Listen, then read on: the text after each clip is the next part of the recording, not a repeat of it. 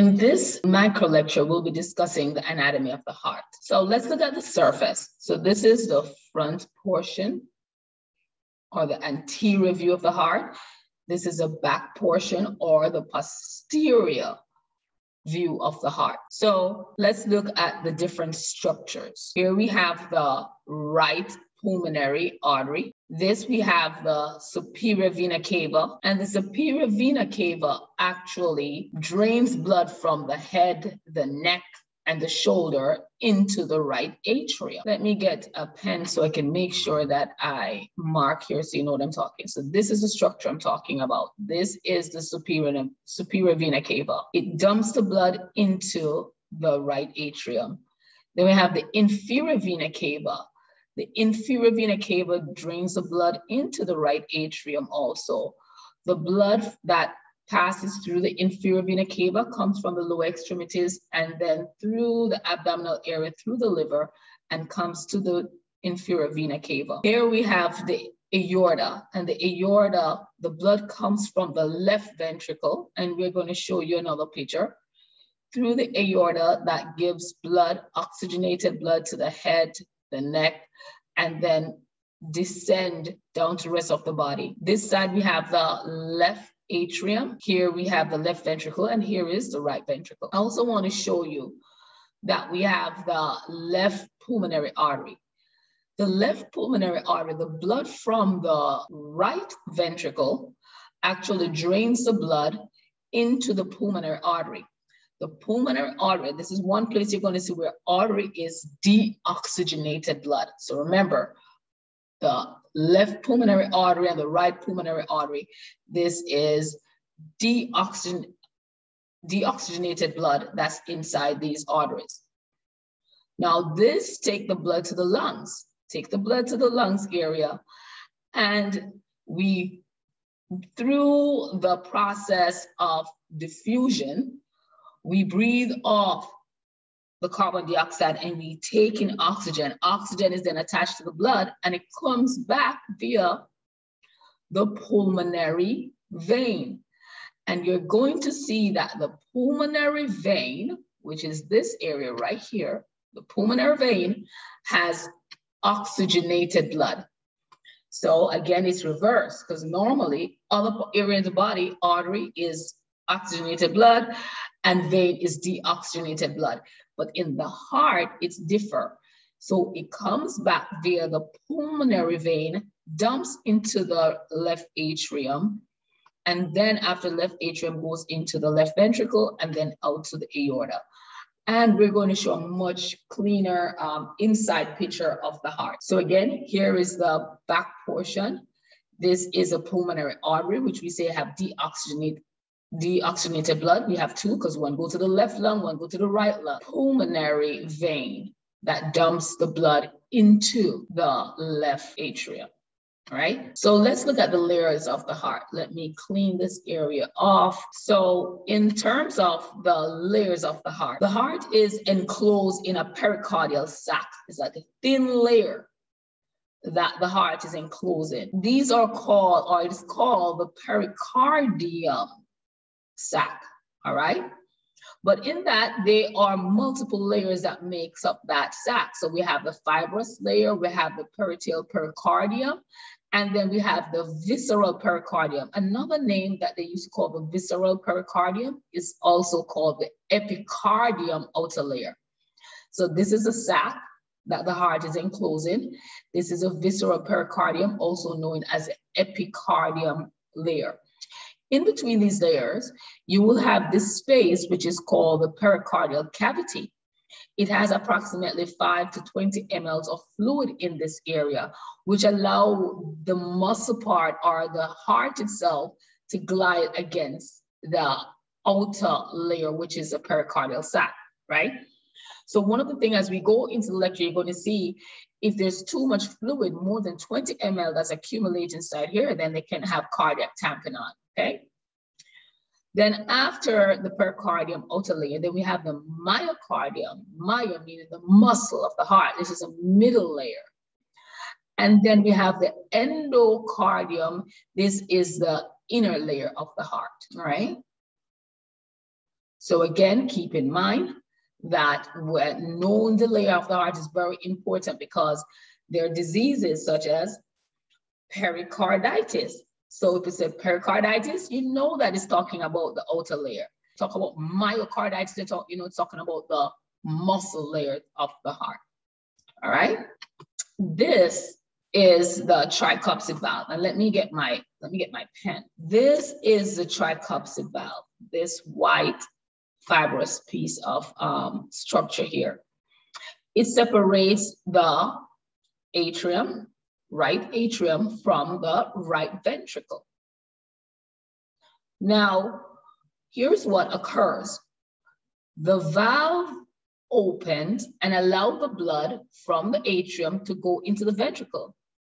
And I want to add in this time, the ventricle must be relaxed in order to receive the blood.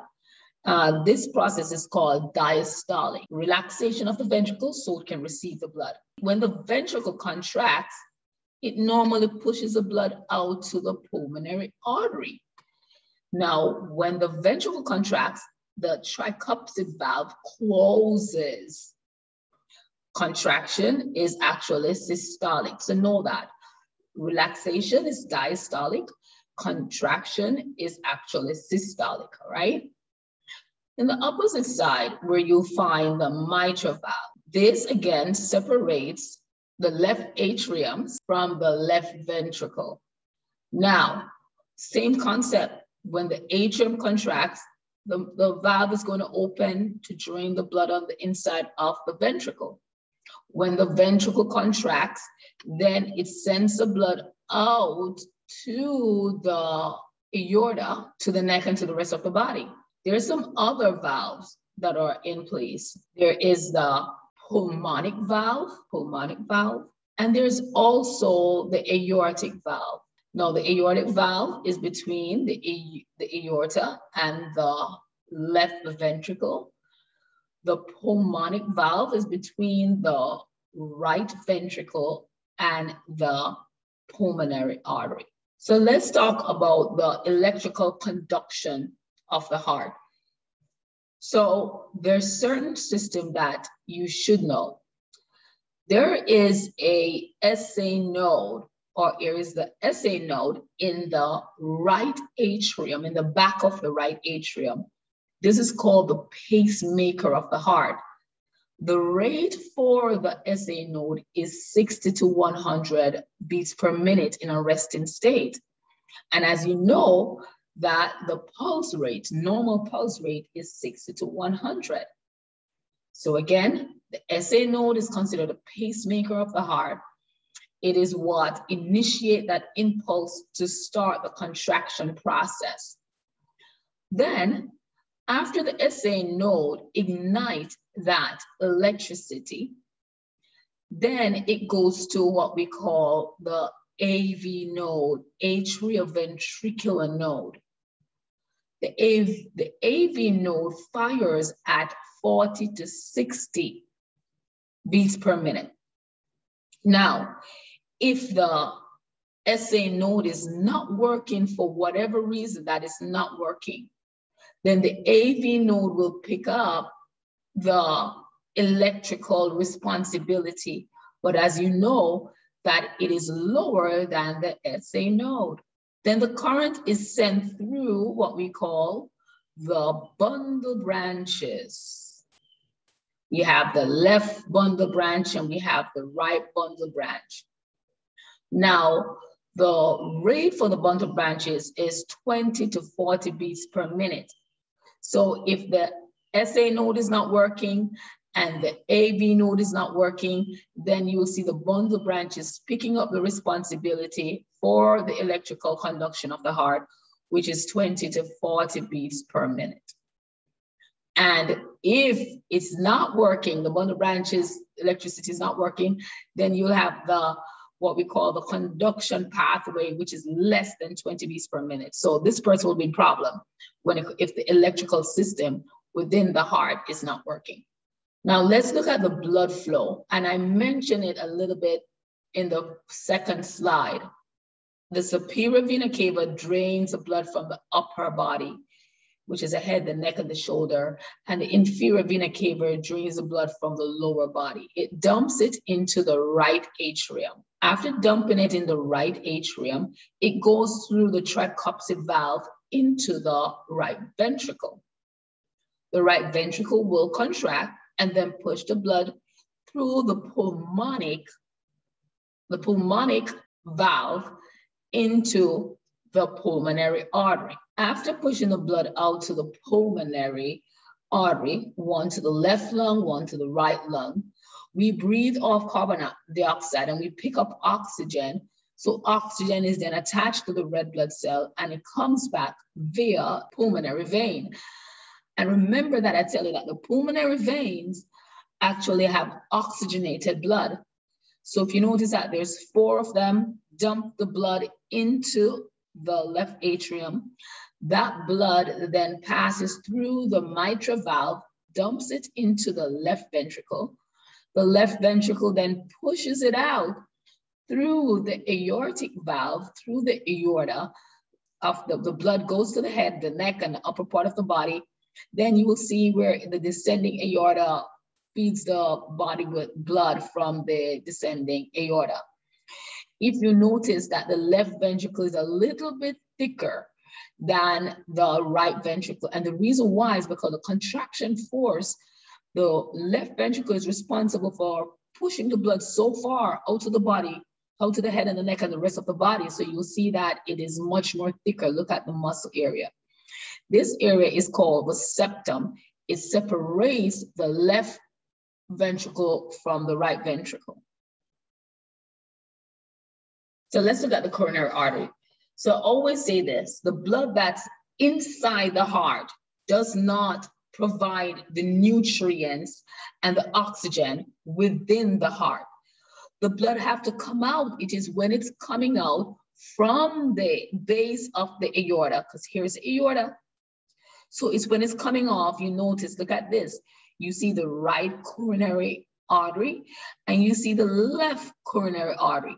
So again, the blood that is inside the heart, that is pumping coming from the left atrium to the ventricle, the blood within the heart does not supply. It's not until it's coming outside the heart that it branches off in the right coronary artery and the left coronary artery.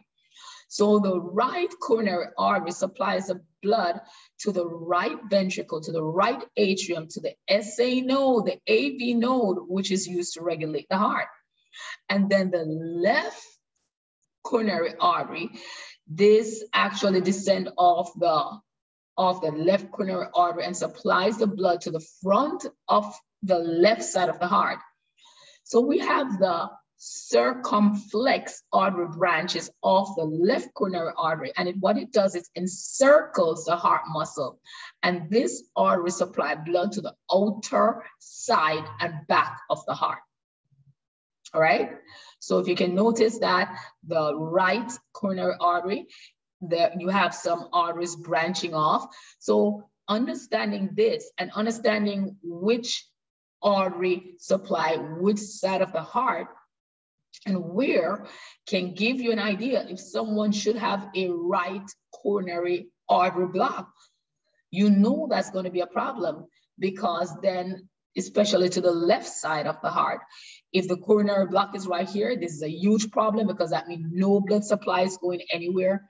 If the coronary artery is right here, then that means that blood supply will go to the other area, but then not to this front area of the heart. So again, understanding where the right coronary artery and the left coronary artery supply which area of the heart with blood will give you an understanding, or a better understanding, to know if someone have an MI and where it is, which part of the heart would be affected. So I hope this video was helpful. You should have a quiz after this. Please stay tuned for the next video. Thank you for watching.